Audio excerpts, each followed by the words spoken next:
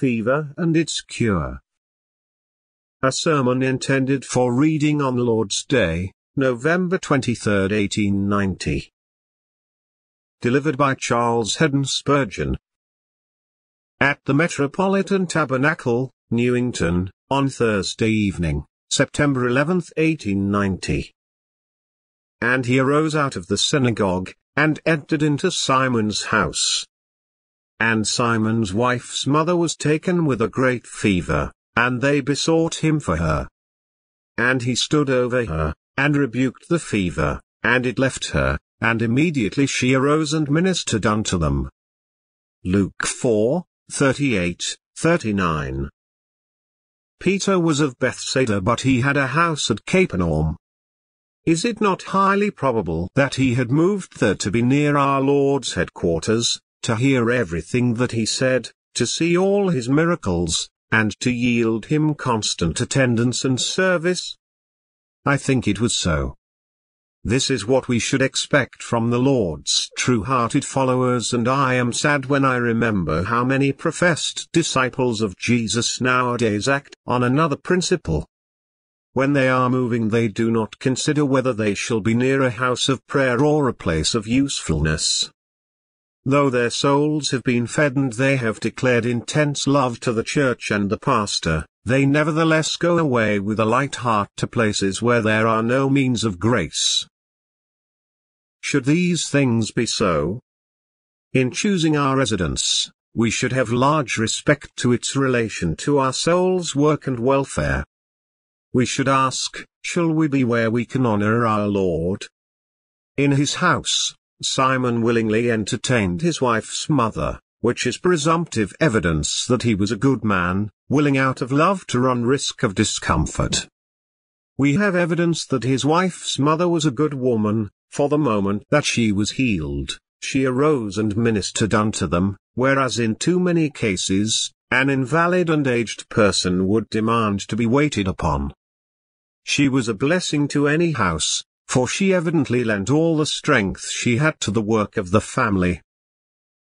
I know just such women whose very life is to minister to others. Happy Peter to have such a mother-in-law.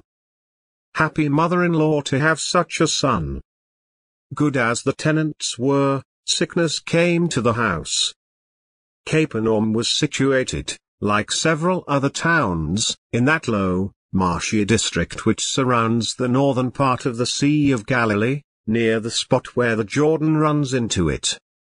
There was always a great deal of fever about, and that fever, putting on its very worst form, had come to Peter's house as a great fever, and had laid low his excellent mother-in-law, much to the grief of all. However dear you may be to the heart of God, and however near you live to him, you will be liable to sorrow. Although affliction comes not forth of the dust, neither does trouble spring out of the ground, yet man is born unto trouble, as the sparks fly upward. None of us can hope for entire exemption from affliction. I am not sure that we should wish for it. But then, it so happened, and it so happens always, that just when the trial came, Jesus came, too. It is very beautiful to see the Lord of life close on the track of the fever, ready to deliver his chosen one. When a great affliction comes to a house, a great blessing is coming, too. As our tribulations abound, so do our consolations.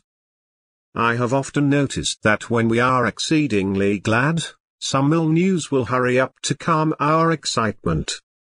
It has happened so to me this very week. Returning from a happy meeting, a telegram met me to announce a sorrowful bereavement. On the other hand, when we are exceedingly sorrowful, the Lord, by his Holy Spirit, causes a sense of peace and rest to steal over us and sustain us. How often have I found the divine presence more consciously revealed and more sweetly sustaining in the hour of trouble than at any other season. I would not invite the fever to my house, but if Jesus would come with it, I would not be alarmed at its approach. If we see our Lord riding on the pale horse, we will welcome the horse for the sake of its rider. Come, Lord Jesus, come how you will. But suffer not the trial to come alone.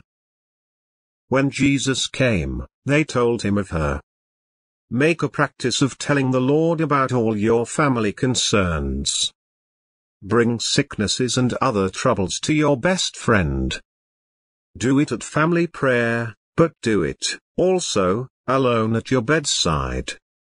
If Jesus has come to stay with you, he will not hold himself aloof from your anxieties. He comes with his great sympathetic heart to be afflicted in your afflictions.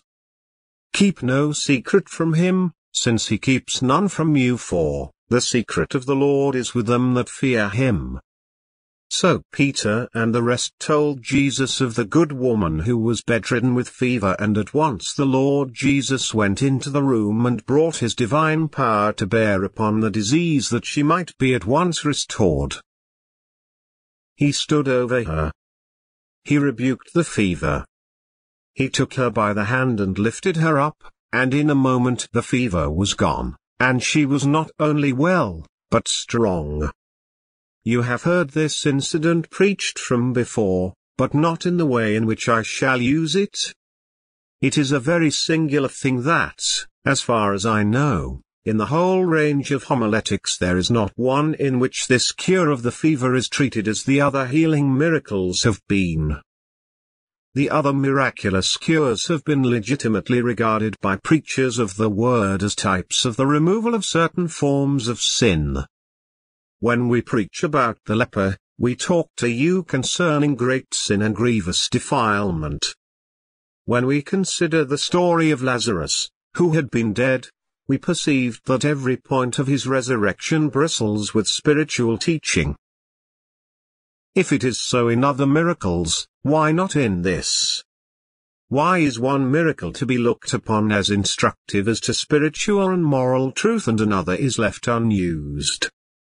I shall use this miracle of the healing of the fevered one for ourselves, since it may be that some of us are mentally or spiritually sick of a fever. There is a fever of soul which comes even upon gracious people, which only Christ can heal. Oh, that he may heal us now. Here will be the run of my discourse. First, spiritual fevers are common. Secondly, they are from several causes. Thirdly, these are mischievous in their action, and fourthly, there is one who can cure these fevers. Oh, that I may be helped so to speak of this spiritual disease at this time, that while you hear my voice, you may also feel my Master's touch and go your way restored from your fever. Let me, first, remind you, that spiritual fevers are very common. A fever begins with a kind of restlessness. The patient cannot be quiet nor be at ease in any position. He is not pleased with anything for more than a moment. He cannot help it, he is tossed to and fro, he is like the troubled sea. He suspects everybody and has confidence in nothing. Are there not many who are in that condition with regard to spiritual things? Their religion is a question, rather than a doctrine, an experiment and not an experience. Their own interest in Christ is a grave anxiety rather than an assured delight. They believe the promise, but cannot grasp it for themselves so as to feel sure and happy. A sermon full of good cheer does not afford them a cup of comfort. They are so feverish that they settle to nothing. No promise, no truth of God, no heavenly gift can yield them repose. They are tossed up and down like the locust. This restlessness affects them with regard to temporal things, too. They are always anxious, doubtful, timorous. There is that excellent woman, Martha. She is here tonight, but she has had a task to tear herself away from the washing and mending. And while she has been sitting here, she has been wondering all the while whether she put the guard before the fire when she came out. She has felt 3 or 4 times in her pocket for her keys. She is half afraid that an accident will happen to the baby before she gets back. She is anxious about everything she can think of and anxious about some things she has not thought of. Will her husband be home before she gets back? How will he be? Will he like his supper? Will the children all be well tomorrow? Evidently she has the domestic fever upon her and rest is out of the question. She must worry and fidget, there is no consoling her. I know what it is as a minister to feel very feverish about the characters and proceedings of the members of the church. I have been told that farmers are very liable to the weather fever. It is either too wet or too dry. There may be good times for the root crops, but then, it is bad for the corn. Merchants have the speculative fever, and workmen the strike fever. Some of you tradesfolk are wonderfully feverish in reference to your shop and your stock taking. Will you, after all, have a good season and make a fair profit? When a man falls into that state, although we do not call in a doctor, there is great need to call in the heavenly physician. A Christian in good, sound, spiritual health is calm, quiet, peaceful, happy, full of repose, for he is obedient to that sweet verse of the psalm, "Rest in the Lord, and wait patiently for him." This restlessness is a sign of the times, but it is a great pity that it should afflict the people of God. Some folks with this fever are troubled with the burning heat of irritability. They take offense where none is intended. You cannot put your words in the right order to satisfy them. Members of churches who get into this irritable state are always imagining that they have enemies all around them. Everybody has not been quite respectful to their royal highnesses. They treasure up little slights and feel highly indignant. I know more people with this fever than I should like to mention. It is a happy thing to live with a brother who is spiritually and mentally sound, for then you may speak freely and you need not be afraid of being misunderstood. But feverish folk make you an offender for a word, or a look. They are grieved because you did not see them, or did see them. Either way you are wrong. One feels that he is like a man walking among eggs. He has to be careful, even to a painful degree. Let us be gentle with the irritable brother. He cannot help it, poor man. It is not the man so much as it is the fever that is in him. The influence of fever is seen in other ways. It is intermittent and makes the patient change from hot to cold. Feverish persons love a religion of excitement. They are eager and impatient, omit repentance and leap into a false security. Their zeal is not according to knowledge, and so it is fierce as the blaze of thorns under a pot and dies out as soon. What haste they make! Everything must be done immediately. The patient waiting of faith is too slow for them. They are determined to drive the church before them and drag the world after them, to plod on in scriptural ways they cannot endure. We like to see the healthy heat of earnestness, but theirs is the burning heat of passion. This fever heat soon turns to a chill and they shiver with dislike of the very thing they cried up so loudly. They are as cold as they were hot. And again they turn to be as hot as they were cold. A strange fever is upon them and you know not where to find them.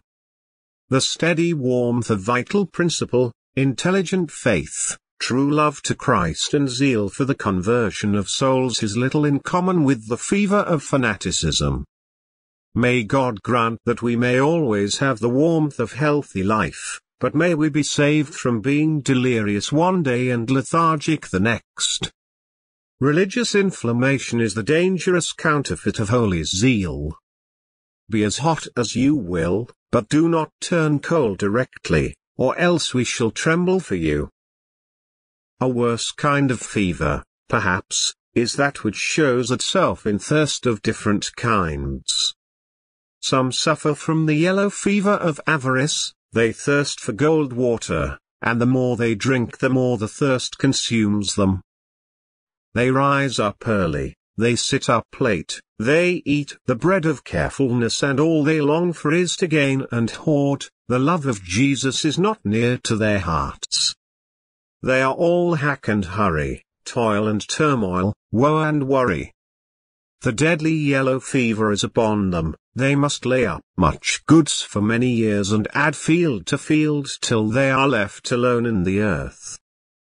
God save his people from even a touch of this fever. Some are smitten with the scarlet fever of ambition. They must be everybody. Some would be great, greater, greatest, and then greater still, always sighing for the preeminence, like Diotrephes. Ambition, kept in due check, may be right enough, but when it rises to fever heat, it is a great sin. The man does not enjoy what he has because he is lusting for more. And meanwhile he treads down his brethren and becomes high-minded and unkind. While anyone is still a little higher than himself, he is envious and malicious. May the Lord cure us of these fevers if we have even the smallest trace of them. Alas, alas! I have to mention one other fever, which is a kind of gastric fever, a fever of the stomach. It comes to men who have degraded themselves below the brutes by intoxication.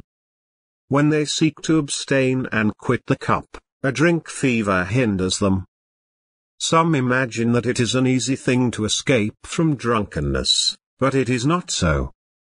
Those who are now true children of God have given us an awful description of the hankering which came upon them months after they had given up the drink. Often it seemed to them nothing but a miracle that they kept clear of the temptation. They felt as if they must drink or die. Oh dear friends, have great pity upon the drunk in his struggle to escape. Help him all you can by words of encouragement, and especially by the grand encouragement of your own example, for, believe me, it is a horrible fever, and happy is he who has never felt it. If any of you have it upon you, look to Almighty grace for deliverance, for if you look to anything short of this, I fear you will go back to your sin. Yet one more fever I would mention. There is one which I may well call brain fever, a very common disease nowadays. Persons cannot be satisfied with the old doctrines of the gospel, they must have something new. They do not know that in theology nothing new is true and nothing true is new. God has given us a faith which he once and for all delivered unto the saints with no intention that it should ever be changed. Do you think that revelation is imperfect and that we are to improve upon it? After all, then, it is not God's revelation that we are to believe but our own deductions and our own improvements thereupon? God forbid that we should fall under such a delusion. Very many young men, and I dare say young women, too, though I do not so often meet with them, have begun to feel that they must think, which, also, we should be glad for them to do. But they dream that they must think their own thoughts, and they will not submit their thoughts to the instruction of the Spirit of God. This is a vain thought. They claim that they may think as they please, and so it comes to pass that their thoughts are not God's thoughts.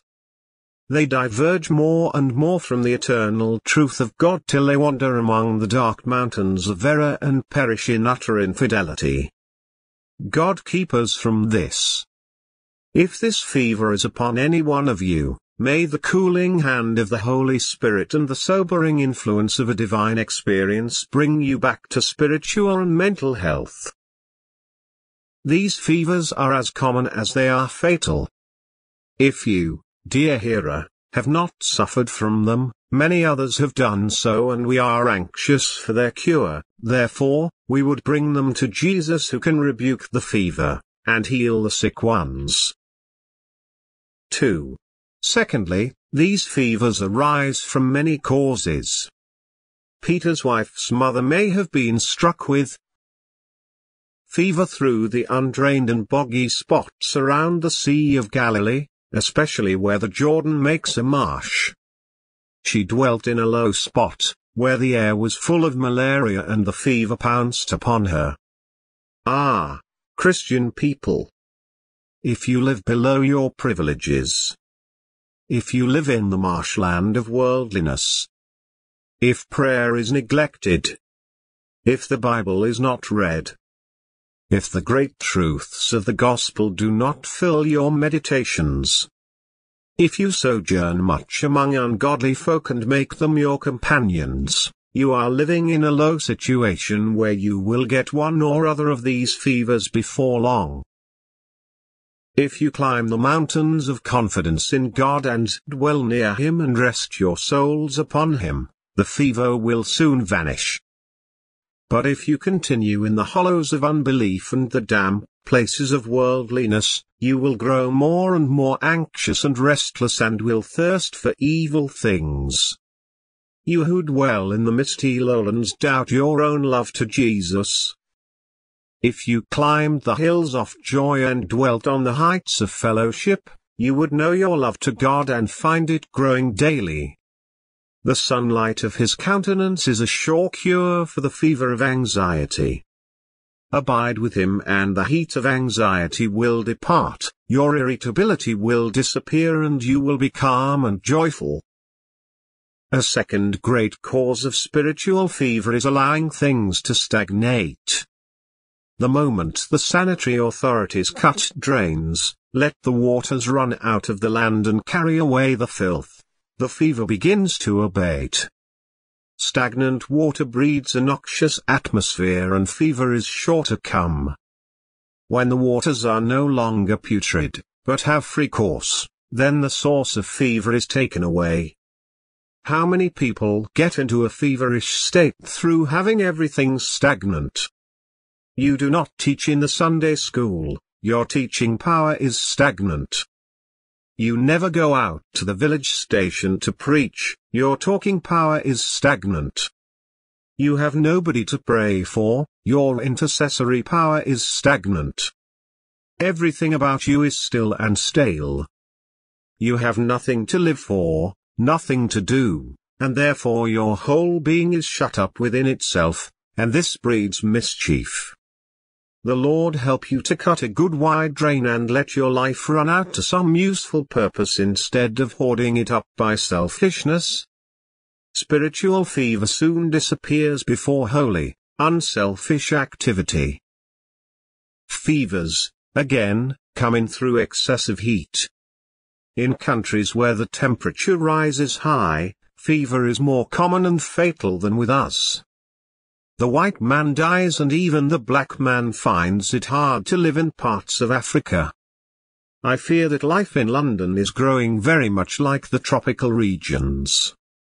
Our forefathers took things rather more coolly than we do.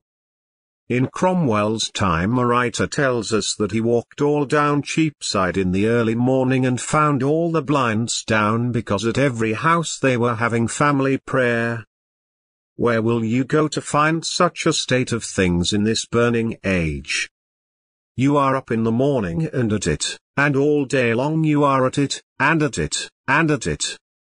Little rest is given to our minds and yet we need holy rest. We need to sit at Jesus' feet with Mary, and because we do not do so, the burden and heat of the day are telling upon our spiritual constitutions, and we are not strong as we need to be. But, worst of all, fever is often born of filth. I suppose that even excessive heat would not produce it if it were not for decaying matter which, in rotting, gives out evil vapors and deadly gases. There is nothing more putrid in the natural world than sin is in the moral world. Flee from sin as you would from a reeking dunghill of rottenness. I charge you, children of God, be clean in yourselves and your surroundings. Be you clean that bear the vessels of the Lord. It is hard to avoid contact with evil in these days, but yet we must aim at it. Our public calls disgust us with indecencies of the most staring kind, they make us blush for the times. We can, however, keep ourselves from the resorts of the frivolous, the vicious and the drunken, and I beseech you, as you love the Lord and as you desire to be healthy in his sight, stand not in the way of sinners, nor sit in the seat of the scorners. Run not with the multitude to do evil.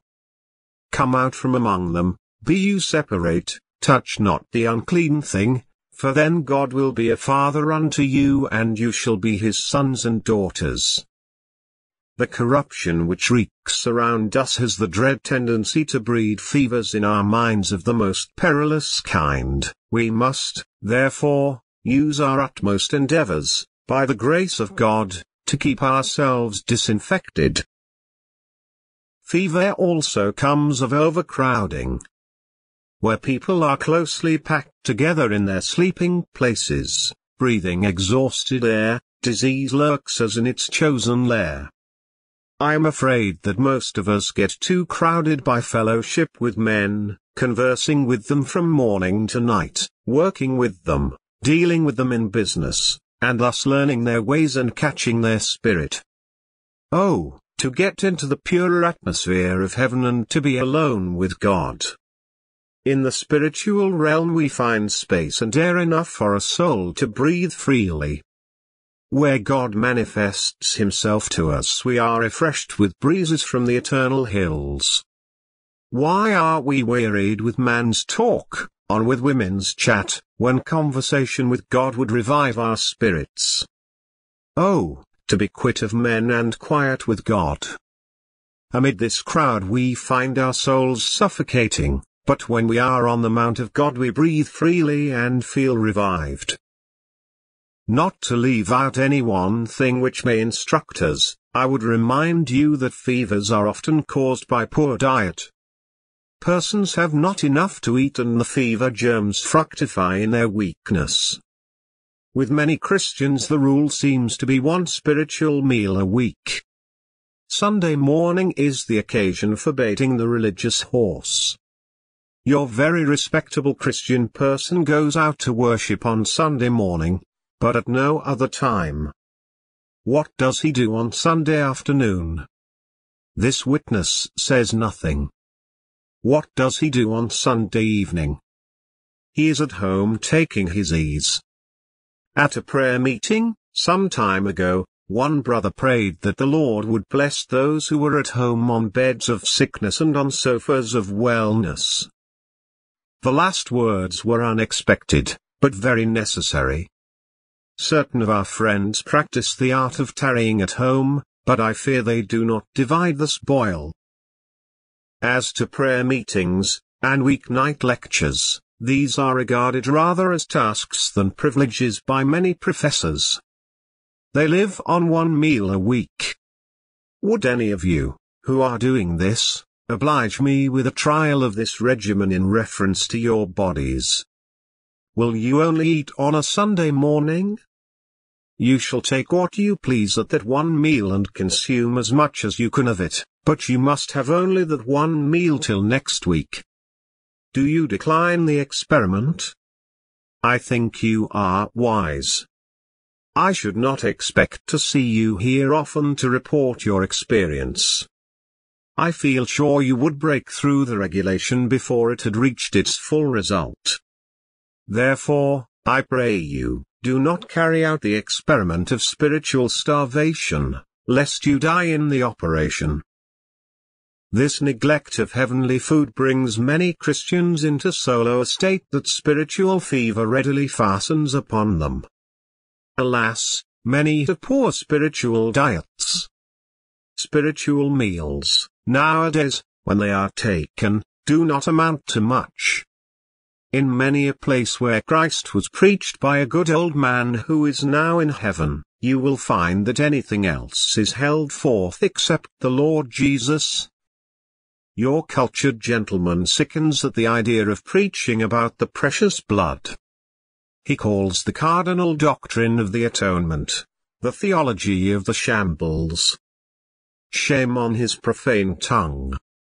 He is ashamed to speak of original sin, or the new birth, or to tell men that if they are not saved they will be cast into hell. He is too refined to speak the plain truth of God. You may eat 1,000 meals of his sort of meat before you will know that you have had a mouthful. It is all light as air and unsubstantial as froth. Such wind can never satisfy a hungering soul, but it can starve it down so low that disease preys upon it. Some become fevered, not so much by what they do themselves, as by being in contact with others who are full of the disease, for it is exceedingly contagious. I can bear witness to that. It has been my lot to deal with the fevers of doubt, depression, anxiety and despair, and it is hard to deal with these without catching them. I remember that one day I saw several mournful cases of depression. I will not say that the patients ought to have been in an asylum, but I am sure that many in those places are as reasonable as those I conversed with. They were sadly doubting, fearing, trembling and dreading, and it was no light work to treat their unhappy cases. I tried to comfort them and I hope that I succeeded in a measure, but by the time that I had borne the burdens of a half-dozen of them, I needed comfort myself. It is not easy to lift others up without finding yourself exhausted. I went over all the gospel arguments for salvation by faith and I heard their objections. I pressed the truth of God upon them and when they went away smiling, I stayed behind to pray God to make the work effectual and also to lift up the light of his countenance upon me, for I needed to be filled again after pouring out my soul for others. The fever of depression may be caught while we are acting as surgeons to other fevered ones.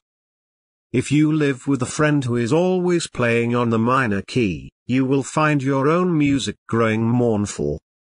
If you have companions in life who are nervous, fretful, fearful, melancholy, or, what is worse, full of doubts of God, you will likely be warped as they are and you will soon feel that the sunlight has gone out of your life. What must you do? Run away from these sorrowful ones? By no means. But you must seek more divine grace, that, instead of being dragged down by them, you may draw them upward, by his grace, to God and brighter things. Be filled with spiritual life and then you will survive your contact with the feeble and diseased. I could not help mentioning this, for to me it is a frequent cause of fever and I would that I could rise far above it. 3. Thirdly, and as briefly as I can, this fever, in any of its forms, is mischievous. What does it do? Well, fever puts you altogether out of order. You cannot precisely say where a fever begins or ends, or in what organ it operates most powerfully, for it puts the whole system out of gear. Nothing is right. You feel as if you could not sit, or lie, or be quiet in any position. You cannot do anything and yet you must be doing. Now, when a soul gets into the fever of unbelief, fear and anxiety, it is in general disorder. Prayer is fevered. Song languishes. Patience fails. Service drags. The mind is like a harp whose strings are out of tune. It is a mischievous thing, this fever, mischievous to every faculty. And then it brings sin and misery. In the commencement of a fever, pain is usually felt in the joints and other parts of the body. If I am fearful and anxious, I am in mental pain. If I am doubting and dreading, I am in pain. If I am fretful, irritable, petulant, murmuring, I must have pain, and hence it is an evil thing to be overtaken by a spiritual fever. Mental fever takes away beauty from the Christian. A man who has a fever has his features pinched and drawn. A practiced doctor can tell when a patient has the fever by the very look of his face.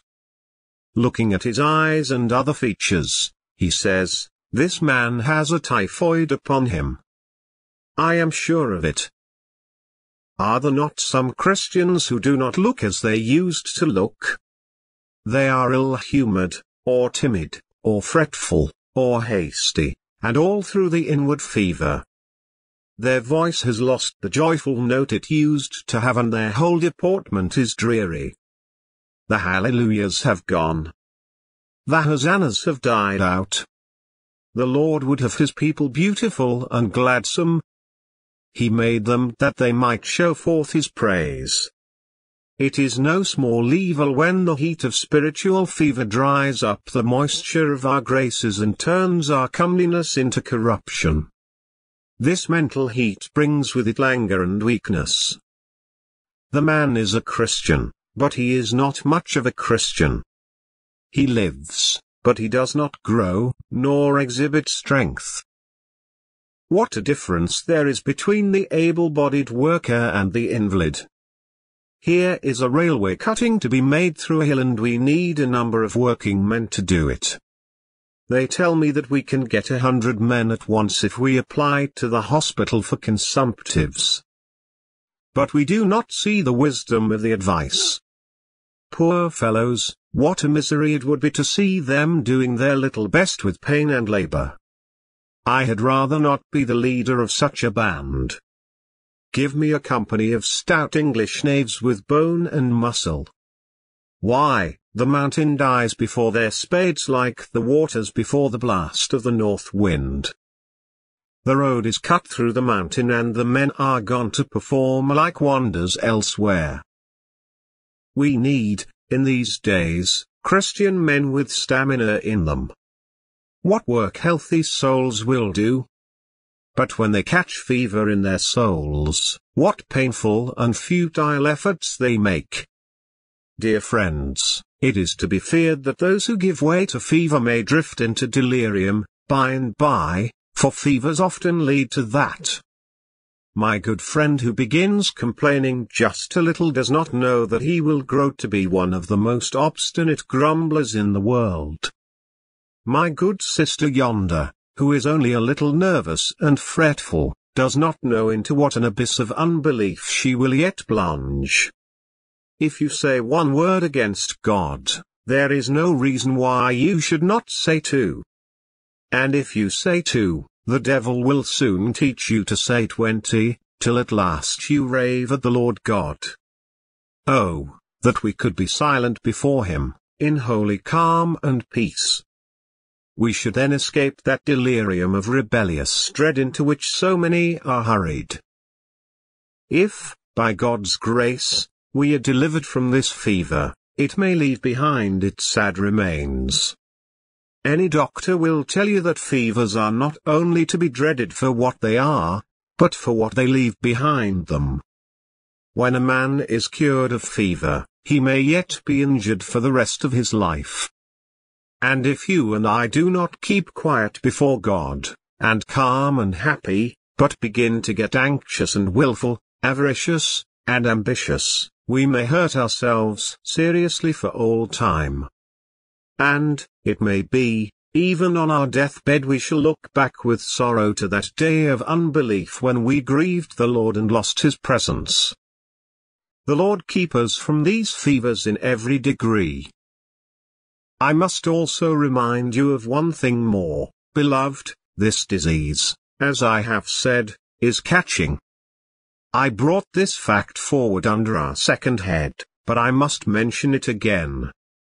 If some of you could fret and trouble and worry yourselves, and did not, at the same time, injure others, it might not so much matter. But the sad fact is there are some Christians who drag others down into their own wretchedness. You spoil the joys of the saints. They are willing to comfort you, but you ought not to be so ready to cause them disquietude. Some of you are enough to give the fever of despondency to a whole parish. God's ministers are willing to comfort you, but they ought not to be called upon to spend so much time in entering into your case. It is a dreadful waste of time and thought, this looking after the fevered ones. When an army has to carry half its number in ambulances, it takes well near the other half to carry them, and no fighting can be done. The cruelties of war are great, but I am told that the aim is now to not kill the opposite party, but to wound them. If you kill a man, he counts one as a loss to the other side, but if you wound a man and another man is called out to look after him, that counts as a loss of two from the fight. This is the sort of craft whereby Satan injures the host of God. He does not kill off some of you by leading you into gross sin, but he wounds you so that you need more than one to look after you, and thus the strength of the army of salvation is greatly diminished. I ought to be spending my strength in winning souls, but instead I have to look after you who have the fever. I am content to be a nurse, but I had rather be winning souls. 4. Lastly, there is one who can cure fever. I am afraid that I have given rather a sad description. And I am sorry that some of you have been obliged to say, however sad, it is true of us. But observe, dear friends, the cure, which is not worked by medicine, or surgery, or any profound system of the doctors. The cure lies here. The poor patient lies flat in her bed. We read, she was laid and sick of a fever. She could not, therefore, sit up, much less rise from the bed. When she opened her eyes and looked up, she saw the Lord Jesus Christ standing over her. O fevered soul! Open your eyes tonight and see Jesus standing over you. With tender love and infinite compassion he looks down upon you. He shields you, thinks of you and watches over you for good. He will help you, therefore, fear not. Over you, tonight, he broods as does an eagle over its young. Jehovah Jesus bows over you with fullness of love and power. In your present trouble, fear and depression of spirit, Jesus stands over you and his eyes and his heart are upon you. Then next, to her great surprise, the Lord touched her. Dear Master, touch the fevered ones tonight. Oh, to feel that he is a real man like yourself, your brother, very near to you. This is the touch which will drive out the fever. I love the old verse. A man there was, a real man who once on Calvary died, that same dear man exalted sits high at his Father's side. The Lord Jesus is a real man, and so he touches you in your feeble and suffering nature, and he seems to say, in all your afflictions I am afflicted. When saints are in the furnace, one like unto the Son of God is there with them. They are sufferers, but he is the man of sorrows, and acquainted with grief. The Lord give you to feel the touch of the true humanity of Christ. We read that when our Lord had touched her, he rebuked the fever. Your feverishness deserves his rebuke. Oh, that he would bid it be gone. Oh, that he would say tonight, be gone unbelief. Be gone anxiety. Be gone fretfulness. Be gone doubt and fear. The winds and the waves heard his rebuke, and from their noise and clamour they hushed themselves to a great calm. Oh, that Jesus would come, now, and speak to your feverishness, and you shall be as happy as the birds of paradise. I had a great trouble last night. I will not tell you what it was, a great trouble to my heart. But this morning I had a great joy which I will tell you. It is this note: Dear Sir, I feel so happy to tell you that the Lord has pardoned a poor outcast of society. I got into your place in a crowd, hoping nobody would see me. I had been out all night and was miserable.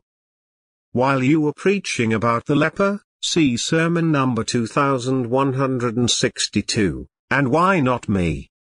My whole life of sin rose up before me. I saw myself worse than the leper, cast away by everybody. There is not a sin I was not guilty of. As you went on, I looked straight away to Jesus. A gracious answer came: your sins, which are many, are forgiven. I never heard any more of your sermon. I felt such joy to think that Jesus died even for a poor harlot. Long before you get this letter, I trust to be on the way to my dear home I ran away from. Do please pray for me, that I may be kept by God's almighty power. I can never thank you enough for bringing me to Jesus, and so on. If it had not been for that bit about going home, I might have had some doubt about it. But when a fallen girl goes home to her father and mother, it is a safe case. This gives me joy. Do you wonder? To see souls saved is heaven to me. I find that my Lord has a gracious way of laying on a plaster where he makes a sore. If the heart is heavy with grief, he can balance it with consolation. The next thing Jesus did was to raise her up. You must have felt, when lying very ill, as if you were buried in the bed. So the Saviour gave his hand to her and he lifted her up. She did not think that she could rise, but with his aid she sat up. Then he gave her an instant cure and at the same time renewed her strength. No trace of fever remained. She was perfectly well. Her instinct, as a matronly woman and head of the household, was to rise at once to prepare a meal for her benefactor and his disciples. Oh, that you doubting ones, you fevered ones might at once be cured and lifted up so that you would immediately set about serving the Lord and ministering to those around you. Come, let us be as happy as ever we can be and as useful as it lies in our power to be, and may the fever never visit any one of us again. On the contrary, as you go home, trip over the pavements with a sense of spiritual health. And when you get home, say at once, I must minister unto Jesus. He has driven out my cares and fears and soothed my mind, and therefore out of love I will spend and be spent to his praise. God bless you, for the Saviour's sake. Amen.